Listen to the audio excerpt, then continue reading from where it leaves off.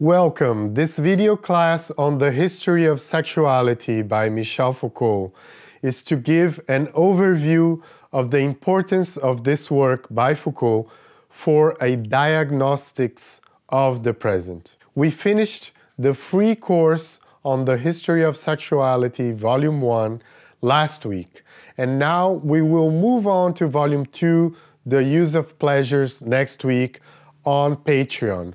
This will be only for those patrons that support the channel, support this project. I still have to provide English subtitles for the course on Volume 1. But first, I needed to make some general notes about the history of sexuality as a whole and its relevance to think about the ways of producing truth, the relations of power and knowledge involved in the production of truth and subjectivity in Western societies today, that this work by Foucault makes us reflect upon. The question for Foucault has always been how to rethink our present and its possibilities and limits. Today we will resume some points of those classes and indicate some of the paths that the course will take from now on. Students who are going to follow me to Volume 2 of the History of Sexuality next week can already get ahead in reading because the first video next week is about the introduction to the book of Volume 2. Just reminding that this course is free, it is about the first book. The other books I will make available in courses paid for by supporters on Patreon. They will be made in English, so if you like the channel and if you want to learn a lot more, become a supporter. You will have access to the courses that will come later this year. There will be 3 more courses in addition to this first one that was made for free on the first book of the History of Sexuality, one for each book of the History of Sexuality, with several videos in each course, weekly videos, supplementary materials, and live chats to discuss the courses where I will be able to hear you and see you as well. There will be weekly classes, extra reading materials, films, and monthly live video chats where I can see and hear you. So don't waste time. Go to Patreon, become a supporter, a patron, and come back here to the class that starts now. My name is Rodrigo Guim, an anthropologist and social critic, and this is Critique with Nietzsche and Foucault.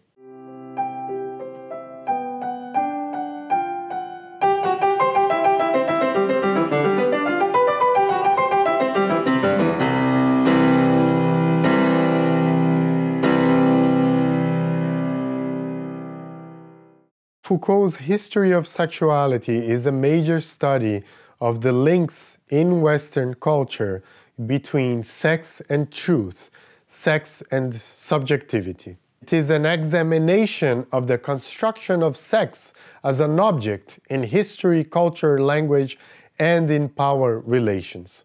Foucault challenges what would be nature in the discourse of sex, whether sex as natural, whether gender as natural, or any dogmatic or scientific statements that intends to speak of sexuality as natural.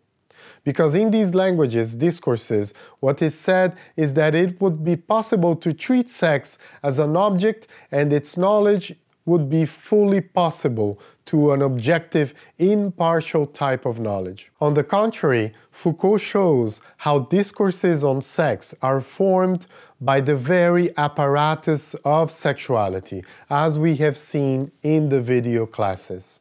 Foucault thus takes us by a critique of the binarisms or dualisms that organize scientific knowledge of sex, or the morality that is even more ancient, such as the dualism nature-culture, as well as the dualism man-woman, as organizing principles of all possibilities of being. Woman is not naturally reproductive. It is not its essence to reproduce. This discourse of the essence of the woman as a reproducer needed the apparatus of alliance and the apparatus of sexuality, so that woman was seen as an essence of reproduction. For Foucault, sexuality is a production of knowledge, of power. It's a historical production. So there's nothing about sexuality that is an ahistorical universal. Because of science, but also because of the dominant culture that science is a part of in this production, sexuality has become an object to know at the same time that it has become a truth of the subject. This is linked to the rise of the human sciences, psychologies and psychiatry, medical sciences, sexology. This issue of talking about sexuality then is also a social, historical, and historical production. This way of producing sexuality as an object of knowledge and as the truth of the subject. In Christianity, the subject internalizes a struggle between good and evil. The subject produces itself in relation to an eternal inner vigilance because its interiority is linked vertically to God, to universal truth. We can speak here of a vertical axis of truth that goes from within the subject to the greater truth that is God or the universal truth. In this relationship, the subject needs to constantly self-police because God sees everything, sees the most secret inner desires, and sex is part of these secrets, as we have already said. The subject will practice a hermeneutics of the self, a constant vigilance of itself over itself, in order to make good win over evil inside itself. Of course, power relations, churches, families, schools will teach subjects indirectly and not only directly how to do this self-policing. Because with Christianity we have the condition that actions are not enough to show how much a subject is doing well or doing badly. What matters more than actions and their effects are intentions here.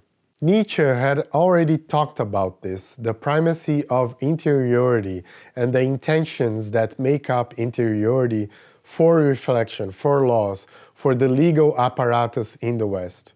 Intentions in the West are worth more than the effects of actions.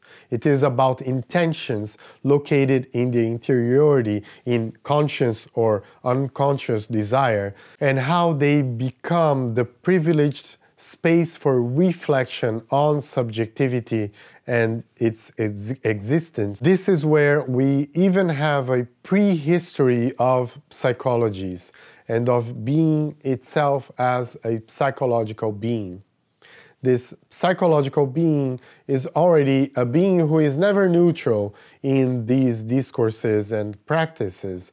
The subject is always either normal or pathological, and this dualism, this binarism, is a reflection of the morality of good and evil.